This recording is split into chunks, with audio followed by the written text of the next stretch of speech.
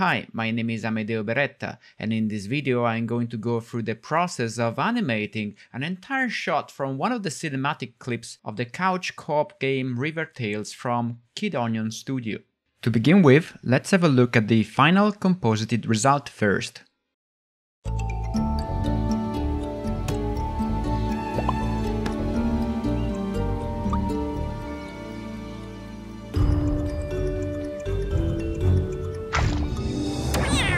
Before I go on explaining how I made the animation, if you're interested in the game itself, a demo is already available. You can download the free alpha demo on itch.io. Check the links in the video description. You can also support them on Kickstarter. This is not going to be a click-by-click tutorial, but rather an overview of the process and reasoning leading to a finished animated shot consisting of both creature animation and acting performance. I will show at which stage I presented the first blocking to the director and will detail both the choices leading to and from that moment. Meanwhile, I will mention the main techniques involved. The video covers about 17 hours worth of animation work, meaning the footage goes on average at about 20 times the actual speed. A timer on the top right corner of the screen will indicate at which point an action is being performed. The actual delivery of the shot took a few hours longer though, because of some tweaks I had to do on the rig as I progressively found out issues and bugs while animating. However, this being a fairly long video, I did not include the rig troubleshooting part in the recording. As part of my work, I record animation tutorials, which at the moment you can find on either Skillshare or Udemy.com. The first 10 people to click on the link in the description will gain free access to my latest tutorial on how to animate an anime-inspired stylized run on Udemy.com. Alternatively, you can click on the Skillshare promo link to gain 1 month free premium access to Skillshare and thus access all of my tutorials on the same platform along with those of other instructors. Now back to the cinematic clip. As a first step, I asked the director to write the story they wanted to tell or to line up some sketches on a timeline supported by provisional sounds. This will form the base of my work and gives me a good idea whether the actions the director wants to show on screen can be realistically portrayed within the length of the clip. In this specific case, it effectively acts as a 2D animatic. You would normally have one in a regular movie before animating. When discussing my engagement with the project, we agreed with the director that having an animated storyboard would have been an efficient starting point for any non-gameplay animated clip. You're not always so lucky as to have that material before starting animation, but the entire project is built on a very tight budget, and this approach is the most effective one I could think of. What? Boom. Bloop.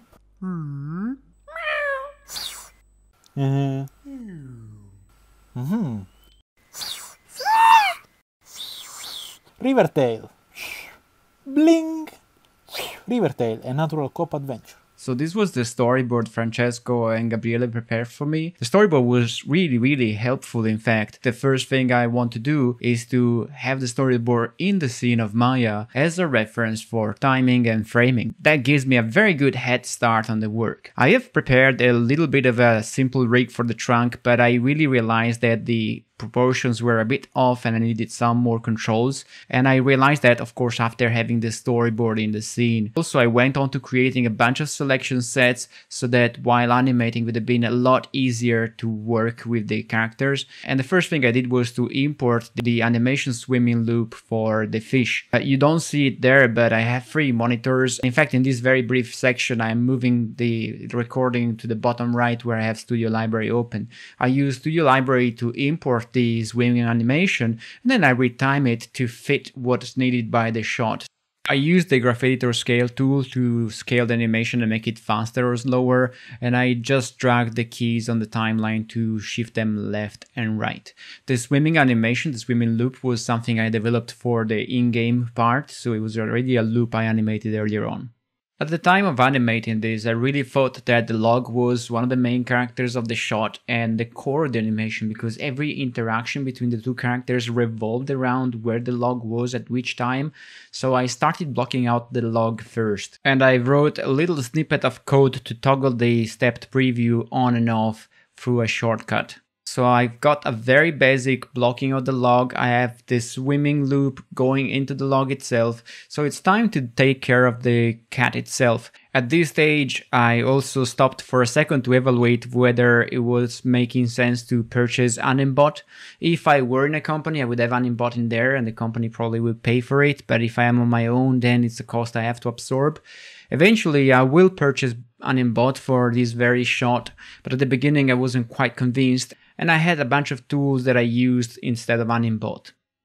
I ended up settling for the Eco version of Animbot, which was a bit of a bummer because after purchasing it, I realized that the Eco version doesn't have the latest features, and the latest features were actually the things that I couldn't do with the tools I had. So I felt a bit underwhelmed by the purchase. Anyhow, Animbot is actually very practical and it made the animation process much easier, to the point that I did ask the author for a discount for you guys. It's not an affiliate link, and I actually didn't use the discount myself. If you use the discount code Animation Pandemic during checkout, you will get $10 off the Pro, Eco or Lifetime versions. And we have to thank Alan Camillo for this. So I have the log, I have the fish, and now I'm working on the pose of the cat, and after a few clicks I do realize that I don't know how a cat can sit, although I do have a cat at home, so I'm starting looking for references. And I do use PureRef for this task. I just think it's very fast as a tool. And after I have enough pictures of sitting cats, I can start sculpting the pose a little bit better and devise something a bit more informed. In the process, I'm also devising a little bit of the facial pose, but I realize it's going to take me a while longer, so I'm going to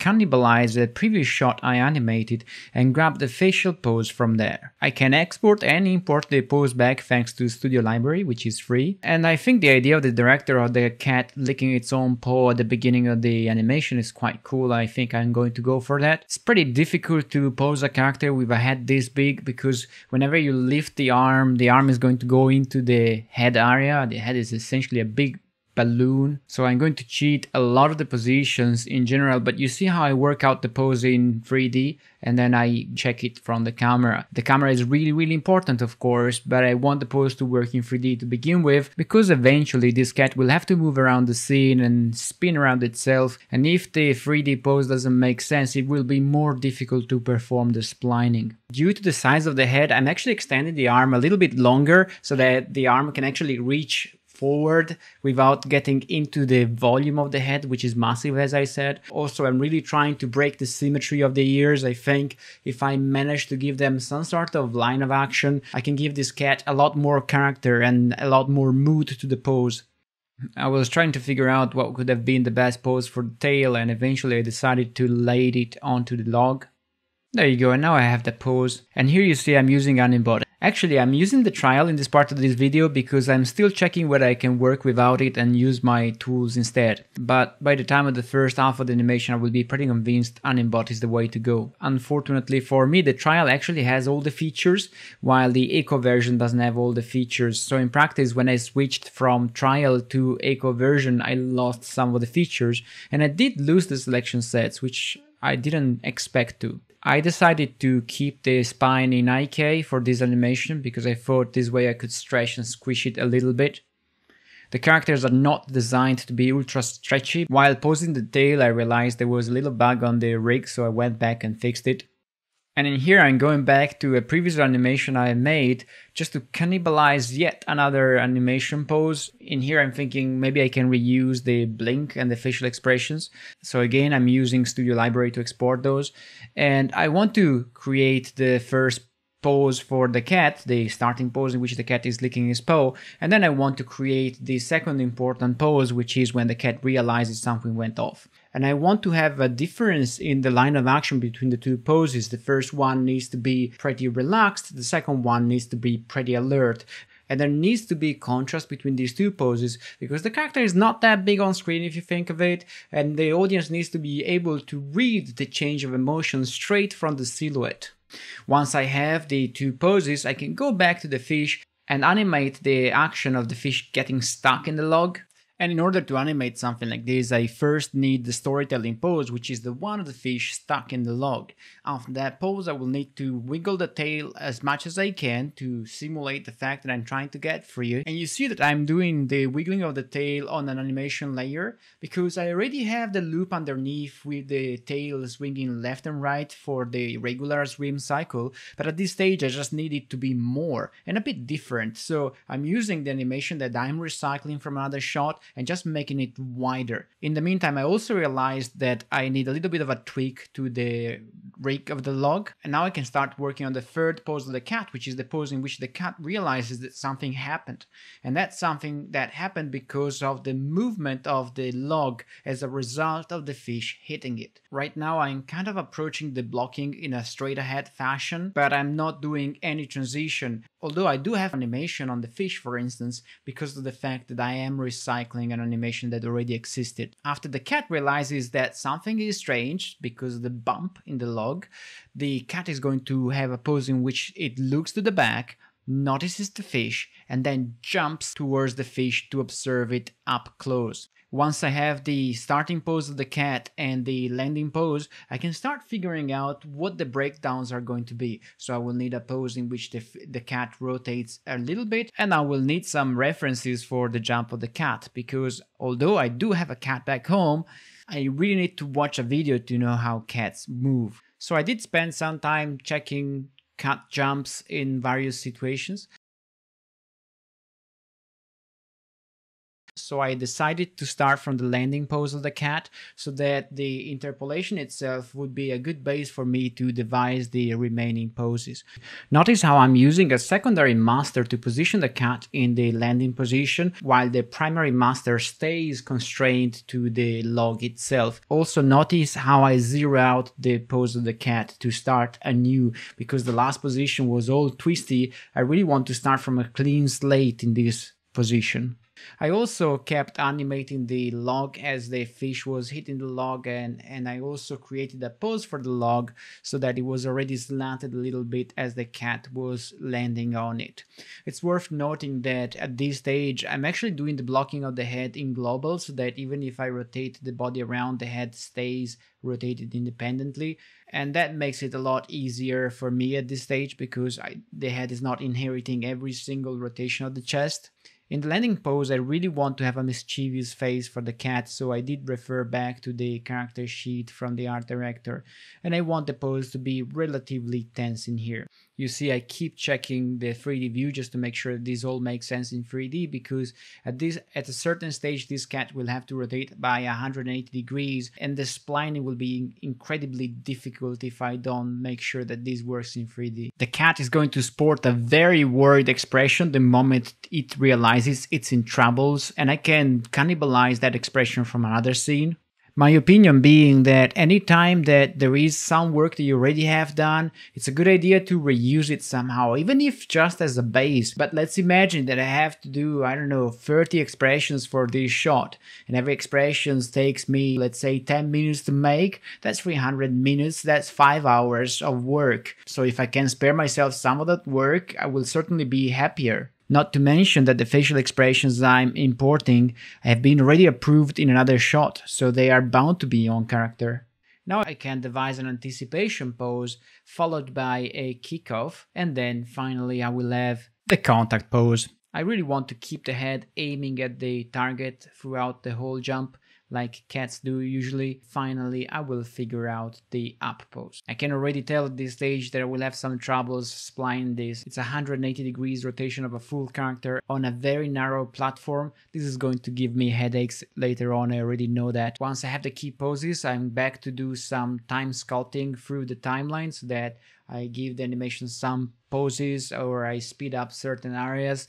It's a good idea to do it now that I have very few poses rather than later when I will have an immense amount of keys. Once the cat has landed on the log, it is time to animate the log rotating, twisting down, and I realize that I don't have a surface of water there, so I create a cube in there to give me a reference point for where the water is. This way I will have a reference point and I will know when the cat will feel like seeking a safer spot. When the cat has decided it will hug the tree to maybe try and counteract the motion of the log, I want to make sure that the cat keeps staring at the fret, which is the water, and once the log goes vertical, it will start sinking, thus bringing the bum of the cat down closer to the water. It will be at that stage that I want to lift the bum a little bit, just to show the cat trying to avoid water. Once the cat finds that it's inevitable to hit the water, it will perch on top of the log. This perching pose is quite difficult to make because the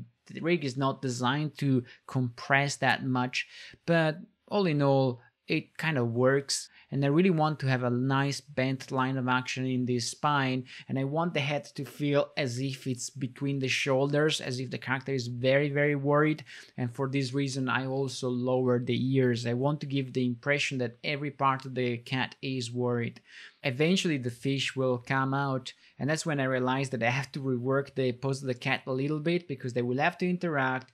There's the possibility that some intersections will become visible. So placing the fish there already is a good idea in my opinion, because it lets me understand how my perched pose needs improvement. There was a conversation going on with the director in here because I wasn't quite convinced of the physics behind this. It's very difficult for a log to stay vertical, if you see what I mean. That's not a regular rest state for such an object. But at the end of the day, both the art director and the director wanted to have the log staying vertical, so we went down that road. It's good to know that at this stage I already have animated the log moving, and I already took into account the weight of the cat on the log when I animated the log.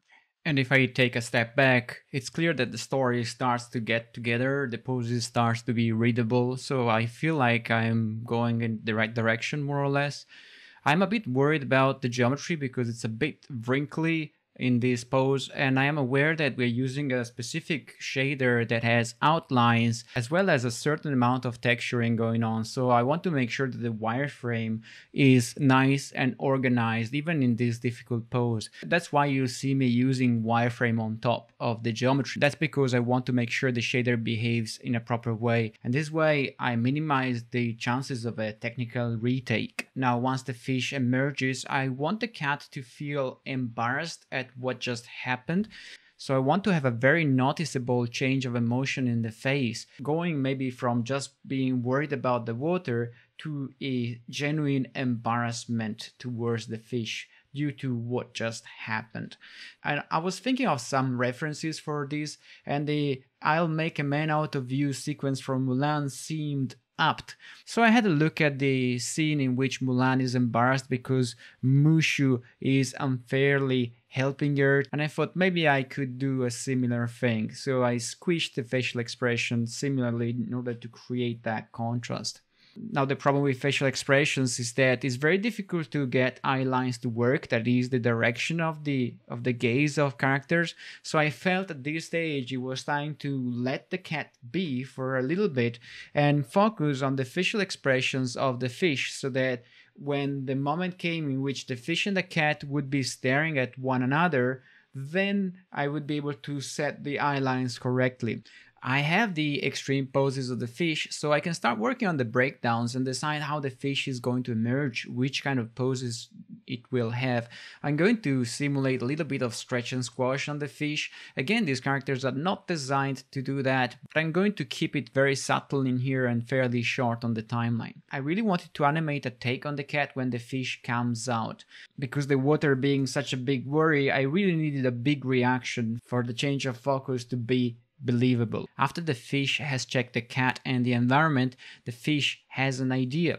And I really wanted to show that. So I kept the eyebrows of the fish deliberately higher at the beginning, so that when I squinted down to show that the fish is thinking something, the change will be evident and the audience can't miss it. Before the fishes jump, I want to have a little bit of anticipation, so I'm squashing the whole pose. And then I'm creating the contact pose of the fish hitting the water, as well as the landing pose. And then I work my way through the breakdowns leading to that pose. I really need the fish to land into the water and come back up relatively quickly, because this way the scene can progress. and the focus can go back to the cat, because the problem is that at this stage the fish will be giving us the back. Please notice how I keep going back to Studio Library to import facial expressions and thus spare myself. Once the cat realizes what goes on, I really want the facial expression and the general attitude to change, so I go for a rather squinty pose to a wide-eyed pose. Also, I'm stretching the torso so that it feels like there is a lot more tension in the body overall.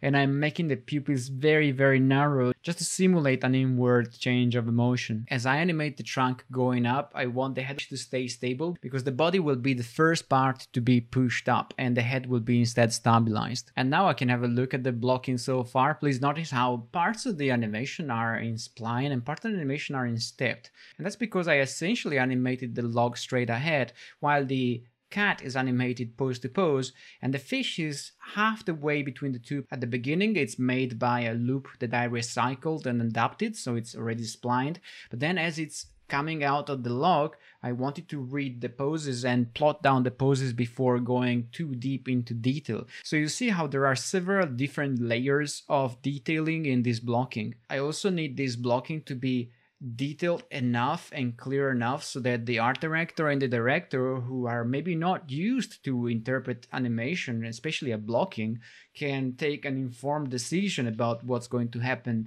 It would be fair for them to be able to greenlight an animation they understand rather than a blocking that the animator maybe has very clearly in mind but it's not quite there on the screen. So I feel like we are nearly there, and in fact this is when I did show the first version to the director and the art director. I told them, look, this is what's going to happen more or less. Do you like it or do you want anything to be different? In a matter of hours, I received feedback from the director, and the biggest note that I received from the director was about the cat flying out. The director preferred the cat to fly out sideways rather than vertically. Now at the end of this shot, there is another shot which is supposed to seamlessly cut with this one, in which both characters are emerging from underneath and the camera is high up in the sky.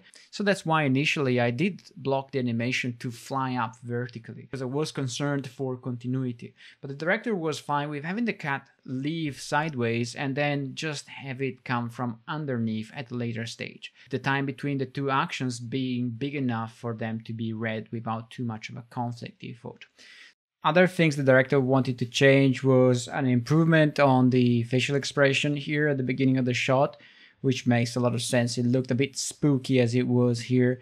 The director correctly flagged a problem with the tail, which I'm going to solve later again. Then again, some facial expressions on the fish. And that was about it. Everything else was working fine with the director and art director. So I was quite happy because it meant we could progress. So now I am designing some sort of kickoff pose for the cat to leave the log. I want that pose to look relatively out of control, and I really want the cat to swing its arms and limbs in an effort to try and regain balance.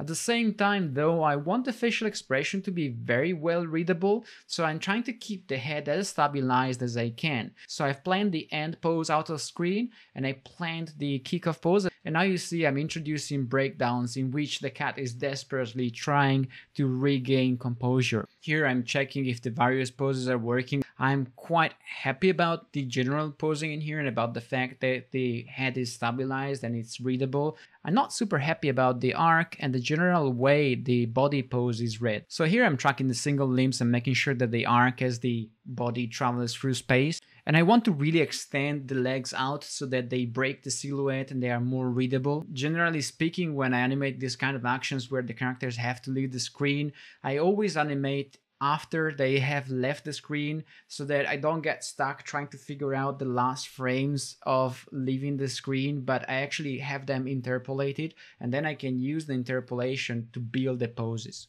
Once I feel the limbs are in a decent position, I'm going to use the master to just plot a decent arc. I'm not very happy of the way I'm working here, to be honest, because the master is offset compared to the character, so that makes it a lot harder to track the arcs. And I'm finding that solving this problem they fly out is more difficult than I thought. At this stage, I am positively tired. I've worked for about 6-7 hours without too many breaks. I've been talking to the director. I've been fixing a rig issue with the tail. So I've been dealing with a lot of things. And so I take a break from this action I'm not very happy with. And after having partially addressed the biggest note from the director, I go back and address the smaller notes, which as you can see relates to a facial expression and an eyeline. So I'm going to fix that. You see, I posted the animation on Scene Sketch so that the director could draw straight on it. My idea at this stage being that I'm fairly tired and that trying to fix the jump of the cat at the end is a bit too difficult for the state of mind I'm in. So I might as well fix little stuff before calling it a day. So I'm tweaking poses here and there. You see, I'm moving the whole character through its master.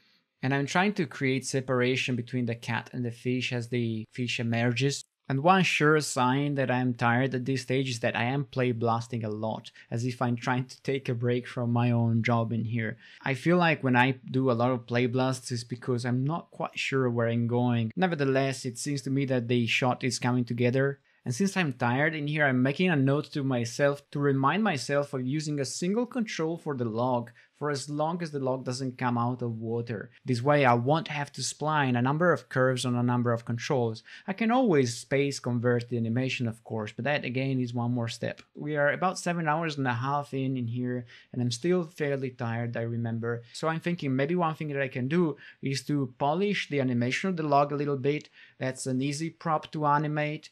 And then I will figure out maybe the rest of the animation for the characters tomorrow. Another part that is relatively easy to take care of at this stage is the one of the fish getting stuck into the log. It's pure reaction, so I do not need to do any complex acting in there, hopefully. So I'm just creating a squashed pose for the fish when it gets stuck the first time, and then a bit of an anticipation with the tail to start a more furious flapping of the tail at the end to try to get through. One of the issues of working with pre-made loops and trying to mix them with animation layers is that it's very easy to create animation that doesn't have very strong poses because everything is moving all the time. And I kind of feel that this part of the animation in particular has that problem. The posing could have been a bit stronger for the fish, but at the same time, this is a super low budget project and I really need to finish this shot. So I feel compelled to take decisions there as to what's more important for the shot rather than trying to polish everything. I really wanted to try and animate in the fins as if they were hands holding onto the log. So eventually I did constrain the fish left fin to grab onto the log. Then of course I have to deform the top fin so that it feels like it doesn't intersect the log and it squishes through the aperture of the log. I'm adding a little bit of stretch and squash just to make the effort more visible. And that stretch and squash happens at all levels in the body and in the tail fins. Then of course I have to tweak a little bit the animation of the grass blade the fish always carries around. But that's one thing I do really for last, because the grass blade animation depends on anything else in the shot. I do not really want to spend time doing that earlier than necessary. That's why I didn't even touch it at the beginning. Also, when I'm working on a multi-character scene and the blocking is sort of sorted, I tend to unreference the other characters and just focus on one character so that I get the best performance I get from Maya. I kind of feel that at this stage, neither Maya or Blender are particularly fast in evaluating animation on screen, and that for me is really a bummer because I find that play blasting a lot is really time consuming and doesn't really help me as much as it should. So I would really like to have real-time feedback in camera. Now I can go back to the second part of the animation and I want to fine-tune the fish a little bit. The general motion of the body was working, but as the fish compresses and stretches, I want to make sure that the side fins are holding onto the log again as if they were hands, so I need to constrain them. There are plenty of constraints in this shot. In general, when I work with constraints, I prefer not to put any constrained object on a layer, because then when I merge down the layer, the constraints usually break. There are ways to go around that problem. You see, I'm using the fins as if they were hands. You see that the hands have a different geometry from the rest of the body. We decided to rig the fins that way so that they could be used as hands if need be. Since the camera will never show us that the fins are in fact separated in this shot, you see how much distance there is between the fin itself and the body, which doesn't make any sense in a physical space, but it works camera-wise. Also, I'm trying to get the fins to bend as if they were fingers. So this In theory, will provide some sort of anticipation for the fish coming out of the log. Something will move on the upper edge of the log, thus attracting the attention of the audience. That means that the audience will be already looking there by the time the fish comes out. You see that while I'm working on the general timing of the body, I don't even have the facial expressions visible because I don't need to see them. They are just slowing the performance of the viewport. And once I feel I have the right timing in, I can enable the facial expressions again. Once the fish is out, I really wanted to scout around. That is, first look maybe into the camera a little bit, breaking the fourth wall,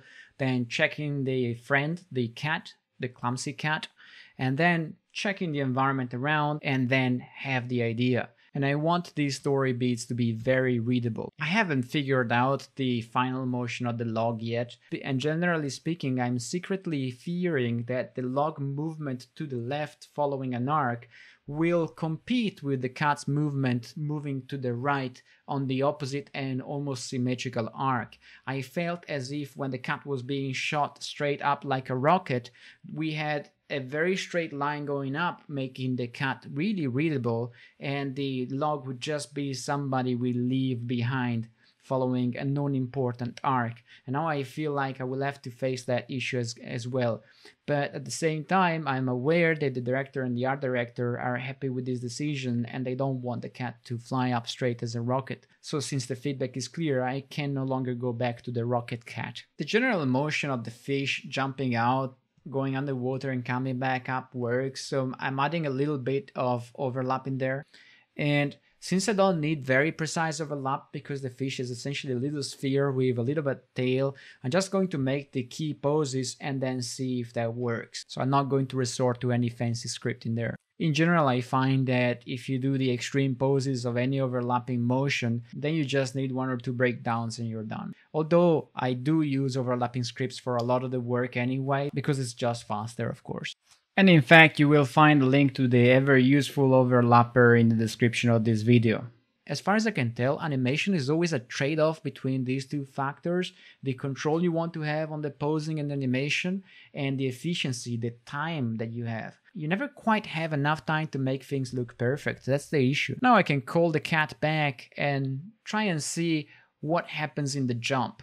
The jump is going to give me a lot of pain, I already know that. I really want to make sure that before the jump we see a little bit of an anticipation with the bum of the cat being high up, and then we want to see the bum going down and the cat sort of gliding along an arc. Notice how the red dot of the bum is moving a lot more at the beginning of the motion when we need to feel the anticipation rather than after the jump when we really want the green dot to move the most because of the contacting action. So pose to pose, I go in there and I tweak the contacts and general line of action. I am practically sculpting the shape of the cat at this stage, especially spine wise. I'm making sure as well that the legs are not tweening too much, that there is still a differentiation between the two legs. It proved fairly difficult to shape the thigh so that it wouldn't deform that much. And for the kickoff pose, I really stretched the cat a little bit. I didn't quite pose the tail too much at this stage. And the initial rotation of the body of the cat actually takes place in 3D space. This way I thought it would have been easier to spline. In the meantime, I was also moving ahead and checking some references of cats again just to check what the next pose would have been in this case. And after seeing the first play blast, I did realize that I found it difficult to evaluate the moving parts of the cat, so I created some dummy scenes that I parted to the chest, the bum and the head, so that when I worked on the timing of the individual parts, I could see a lot more clearly without distraction what the relationships were within the parts. Please notice how I'm working in 3D to improve my chances of getting a quicker splining. This way I won't have to cheat as much in camera. And I thought once I have these proxy parts moving, that's when I will know the cat is in a good position. At the end of the day, everything can be broken down to connected bouncing balls if you think of it. So I thought maybe this is a good way to operate, and it really did help me. I could really evaluate the stretch factor quite a lot better this way. Please notice how I often go back to the top view, and here I'm doing some more sculpting on the shape to exacerbate the stretching, for instance. Once the main action is sculpted out, I took some time to tweak the poses of the individual legs. It would not have made sense to tweak the legs beforehand too much, because if the body was in the wrong position, then there was no point in posing the legs. So with quadrupeds, I do tend to leave the legs for last, unless of course the positioning of the leg is a storytelling feature. For instance, for the contact pose, I did try to pose the legs in a precise manner because the contact pose relies on the legs contacting the floor. Tweaking the front legs for contact took a little bit of trial and error because I really wanted to make them feel stretched, so I had to cheat the position of the clavicle quite a lot. I wanted to make sure that we felt a bit of the momentum being absorbed by the legs bending after the contact, and every now and then I go back to the 3D view and check that everything looks in order. Also, I wanted to create a little bit of a separation between the action of the two back legs. In practice, in real life, the two back legs often land together, but in here it felt a bit too tweeny, if you see what I mean. When doing playblasts for this action, I actually zoomed in on the action itself. I was really interested in seeing it up close.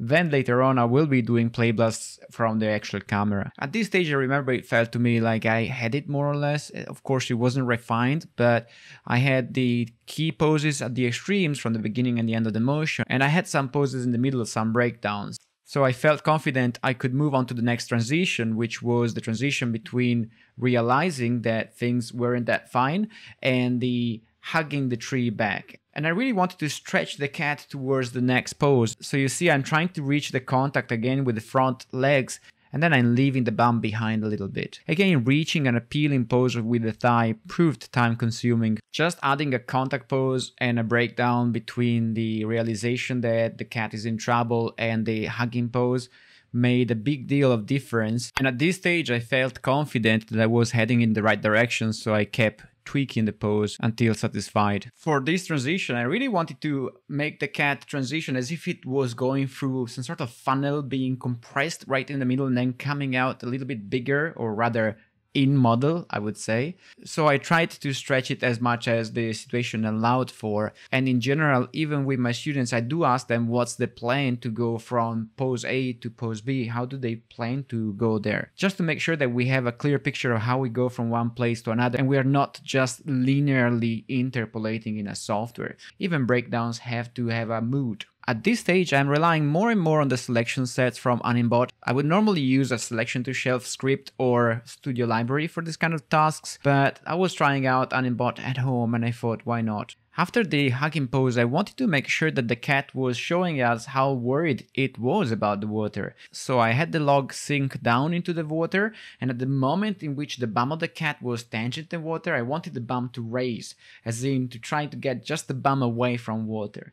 I thought that would have made for a more convincing character who is afraid of water. And at this stage, I am convinced this could indeed be a good idea if supported by the body motion. I'm ready to pose out the transition between the hugging pose and the perching pose.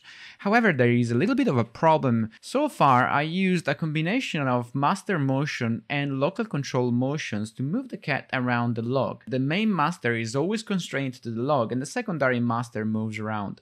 However, at this stage, I did move the secondary master around quite a lot. So I am using Morgan Loomis's World Bake tool to bake the local controls down to locators and then delete the animation of the master and finally reinstate the animation on the local controls using those very same locators. It is a very practical way to do space switching, and this means that I can focus on certain part of animations and solve them through controls that are convenient to me, say the master for instance, and then for other parts I can just bake the animation of the controls, delete the animation of the master which I no longer need, and then bake the animation back onto local controls. This technique is something that I routinely teach because I think especially for creature animation is quite important. And now I can focus on the movement leading to the perched up pose, and the first thing I really want to solve is the kickoff pose of the hind legs. Here I'm moving the head away as much as I can so that I can see the shape of the body a lot better.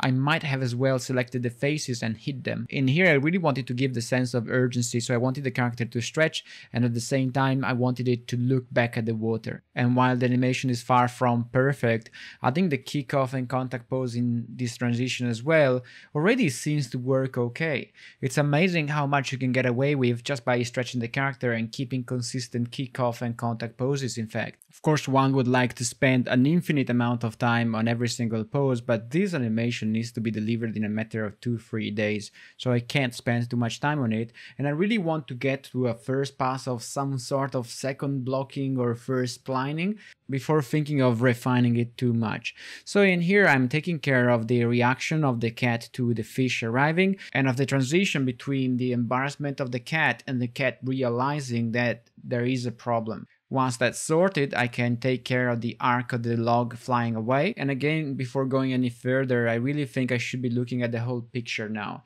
And what I find myself with in here is some sort of 50-50% splining / blocking, for which, for instance, the facial emotions are still in blocking. You can see that the transitions are still stepped, while the body is at times in stepped and at times in spline. In general, I'm not really particular about whether I should be watching everything in stepped or in linear or in whichever tangent. I find it that depending on the shot, one may watch it in stepped or linear or another tangent. In my opinion, you should always use the tools that are most effective in that situation. And I thought that leaving the facial expressions in stepped while keeping the body a bit more in spline was actually a good idea, because it gave me already an idea of when things should change and also which kind of problems I'm going to encounter with splining. Speaking of which, it is time to go and check that arc of the cat leaving the frame at the end of the shot. And first I'm tweaking it out with the master, and then I'm going back to the proxy spheres and to Animbot's motion trail to make sure that the cat is indeed following an arc, and to make sure that I am controlling the stretch and squash. As the log pushes upwards, I really want the head to stay behind and stay compressed, so hopefully when the character springs to the right, it will also have a little bit of stretch. Once that's sorted, I make sure the limbs are swinging as they grasp at the air. Keep checking this thing in 3D. I want the limbs swinging to be something that works in 3D, so that when I will be refining it, it will hopefully make some logical sense in 3D space. I find myself really struggling with this part of the animation. But at the same time, I feel that the general motion of the shot and the characters, although not clean nor perfect, is still clear and descriptive enough, so potentially if I had to deliver in a rush, that could almost work, I would say. The thing that doesn't work for sure is the facial expressions, so I am now focusing on the facial expressions themselves, so that there will be no longer a blocking, but rather they will move into spline. So now I make sure that whenever there is a change of eye direction, the eyes are following some sort of arc, and I'm making sure there are anticipations and there are extreme poses being hit in the face, and I'm making sure in general that the line of action of the eyes makes some sense. The ears are really helping in here to give an impression of surprise and curiosity, and in general this is quite an important story beat, because the cat is eyeing something that happened behind it. The next relevant facial transition, in my opinion, is the one in which the cat goes from stalking to be worried about the new development of the log turning. And in there I really wanted to be wide-eyed, so to create that nice contrast between the crunchy stalky pose and the worried one. I remember that at this stage I wasn't quite convinced about the head turn, and I did spend some time tweaking it. In fact, this kind of cleanup, in my opinion, is a bit premature, mostly because I was committed to the face at that stage, and probably a wiser approach would be to tweak the face throughout the whole shot at this stage, so that I bring the face at the same level of the body. And instead, for whichever reason, I decided to fix both the head and the body in that section. At the same time, it is true that during the turn, the head was in a full gimbal lock, so it was very difficult to spline, so I did feel the pressure of bringing the head under control, which I did through Animbot's simple control. In practice, it lets you create a control in the space you desire, and then transfers the animation to that space. So again, once more we see space switching is at play in here. And the playblast itself confirms that indeed, in general, the animation kind of works, although it needs some love, but the facial emotions are still at a premature stage. So off we go to another pass on the face, just to keep the poses for longer and create more explosive transitions. This rig wasn't really designed for heavy-duty facial animation. In fact, this is the same rig we have in-game, so animating facials is not properly a joy in here, and I can't even complain because I did rig the face. When the cat is perching up, I really want the facial expression to stay as concerned as possible, so I want to cut the lower part of the eyelids, and I want to keep the teeth really tense. And for the embarrassed expression, remember I was checking the Mulan reference. In order to reach the mouth-worried expression, I am actually rotating by 90 degrees the smile expression. This way, in-game, we can use one texture for both expressions.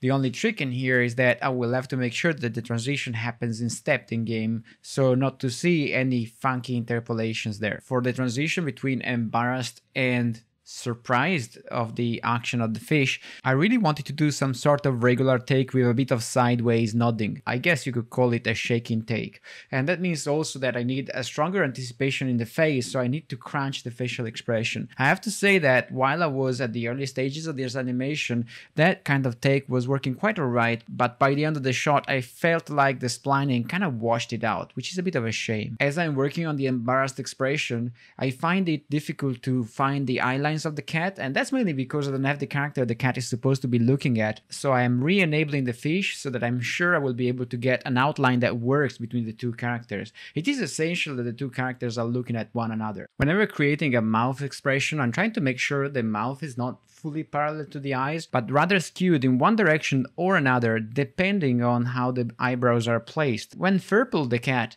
goes from sort of concerned about the actions of the fish to fully aghast because of the problem with the log, I want to make sure that the facial expressions are different enough.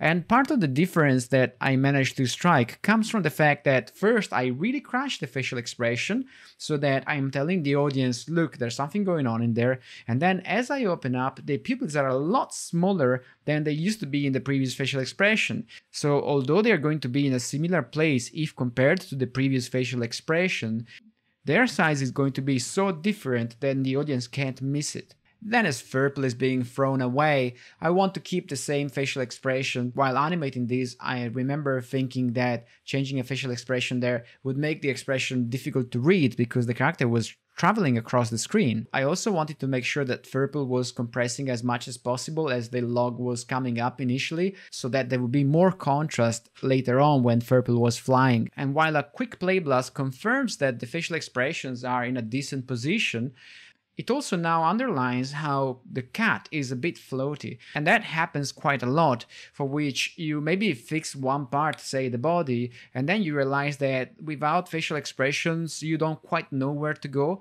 So you add some details on the facial expressions, you add some breakdowns and some key poses. And in my experience, fixing one side makes the problems on the other side a bit more evident. The bigger the problem, the sooner I approach it. Now that Furple the cat is in a decent position, I want to make sure that the facial expressions of Finn the fish are also taken care of. So the director was very clear about what they wanted. They wanted Finn to look into the camera and observe the surrounding. On my side instead, I wanted to make sure that as Finn was observing the surrounding, it was clear that he saw the possibility of pranking Furple the cat. And crouching the eyebrows down and keeping them there was exactly what I thought could give us that feeling. Luckily, once Finn is jumping, you don't really have to care much about his facial expressions anymore. Again, the playblast confirms that facial animation is in a decent position. However, the body motion of Furple is still fairly floaty and would need a couple of pushes here and there. Of course, that's because we didn't touch it yet. So after a quick pass on the grass blade that Finn always keeps lodged in his mouth, I can finally dedicate some attention and energy to speeding up certain areas of Furple the cat. And now it's time to fix the jump of Furple the cat. So the jump was fairly floated to begin with, so one thing that I thought I could have been doing was to select all controls, make sure that the key poses were keyed on all controls on every channel, and then convert the keys in the middle in breakdowns. So the approach I followed to speed up this animation was to save the key poses by keying every control on every channel on the key poses, then delete any key that was not particularly necessary during the transition and keep only the breakdowns, which I converted to Maya breakdowns. This way, by moving the key poses, the breakdowns automatically adapt on the timeline, Of course, in the graph editor itself, there are other tools to perform retiming, like for instance the lattice or those vertical bars whose name I don't remember right now. I am space switching once more. This time around, I'm space switching the bum and the chest of the cat again, using the additional controls that Animbot lets you create. This way I can animate those controls in a space which is the one I choose rather than the master space, which maybe is uncomfortable right now. And now the jump is finally a little bit less floaty. It's far from perfect, of course, but at least it's not as floaty as it was. And now it's a good time to fix the camera, because the director wanted the cat to go into a bush to the right hand side of the screen, so I created a few spheres and just animated them to simulate the fact that there is something in there, so that the director could see it also in Unity. And then of course I make a little bit of a playblast to check, and at this stage I'm still not satisfied with the animation of the cat. I still feel like I should increase the delay of the bum of the cat as it jumps, and I should probably make the jump a little bit snappier. So you see I'm working on the bum itself. Actually, I'm working on additional controllers created by Animbot, and I'm also making sure that there is a little bit of delay between the two legs in order to make it look a little bit less mechanical. A couple of tweaks on the bum of the cat, and then I'm ready to evaluate the playblast again. I am really making sure that the shape of the cat as it's perched up the log up there makes some sense and doesn't result in something a bit strange to look at, because I'm a bit worried that once we apply that sort of Fresnel shader in game, any issue with the wireframe will show up. And at this stage I am practically ready to deliver. I calculated about 14 to 16 hours to deliver the shot, so I can't really spend too much time on it. Throughout this project, I used a lot the temporary controls of Animbot, so that I could spline in world space a bunch of controls from the cat. Now that I am practically ready to deliver, it's the only moment when I want to spend some time doing the tail, you see, and I only do the key poses. I am not really interested in doing very fine details in there. I design key poses and I use the Twin Machine to deliver breakdowns. I could have used an automated tool like Overlapper to do it, to be honest, but I figured I would have had better control on the single poses if I didn't. I want to make sure that the tail is visible in the silhouette as the cat leaves the log. And again, a quick look at the playblast seems to suggest that doing the key poses and some breakdowns alone is already quite good for the tail. I want to make sure that the tail feels like it's resting on the log at the beginning of the shot, because that part needs to give us a very relaxed character. And then I want to add some overlapping action in the ears. This time around I'm actually using Overlapper because the main pose of the ears is already jotted down. I was checking the playblast and I realized that the arcs of the face aren't as good as I wanted them, so I created some sort of red clown nose to make sure that I could easily track the face action there. I used the motion trail from Animbot to track that action. And now I'm doing a pass over the ears to generate a bit more readable poses. This new pass I am making on an animation layer. So in practice, on the base animation layer, I have the overlapper motion, which is semi-automatic. And then on a further animation layer, I do the pose itself. So hopefully the base animation layer takes care of the secondary motion of the ears, while the additional animation layer actually does the posing itself. It would have been more logic to do the opposite. So again, I'm doing key poses on the animation layer. Of course, a tool like Overlapper does not know whether a pose is in character or it has the right energy. So I find that while those tools make me spare a lot of work, at the same time, you still have to go in there and decide what's the line of action and what's the general mood of that pose. You have to still design the pose yourself. Also, Overlapper made the ears a little bit too twisty. It is possible I am not finding the right settings. Then I wanted to make a very quick pass on the head as Furple is on the log. And finally I'm ready to deliver. In here you're seeing me executing a script that does some fancy pre-bake of certain aspects of the rig, so that when I export the FBX to Unity I get the curves that I need. In fact, I cannot do the key reduction in Unity because I cannot easily tell Unity to avoid reducing the facial expressions.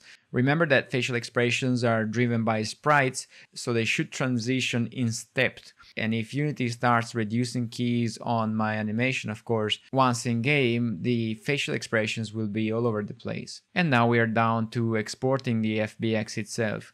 I've already exported the join chain and the geometry of the rig in a T-pose. So all I need to do here after doing my fancy pre-bake is to export the joint chain of each character. In here I'm also exporting the bushes so that the art director has some sort of visual feedback in game. And then I'm finally making a play blast after the baking just to make sure that the baking script didn't break anything. This is a script I made, and at the stage you're seeing the script in action, it was one of the first times I was using it. So of course I wasn't quite sure that there weren't any bugs. When I look at this kind of stuff, I feel all nostalgic, because although this animation took place just a few months ago, it feels like ages. There are so many things I would do in a different way now. I had to do several re-exports to make sure that I found the right settings. I also took advantage of this shot to create FBX exporting presets. So now, depending on the data I have to export, I have a different animation preset. And of course, I did double check the FBXs in Maya before going into Unity.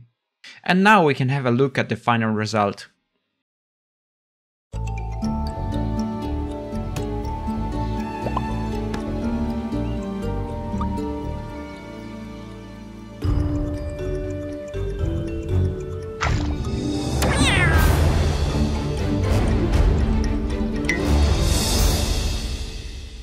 The last part of the animation, when the two characters are flying above the forest, it's something I've animated in a previous session, so I'm not going to cover it in this tutorial. And that's it for this video. I hope you have found it useful. If that's the case, please like, subscribe, hit the notification bell and share this video with your friends. If you're interested in River Tales the game, you can download the alpha demo from itch.io. You can also support them on Kickstarter. Find all links in the description below. And if you liked the video or the game, please let me know in the comments below. Bye, have fun!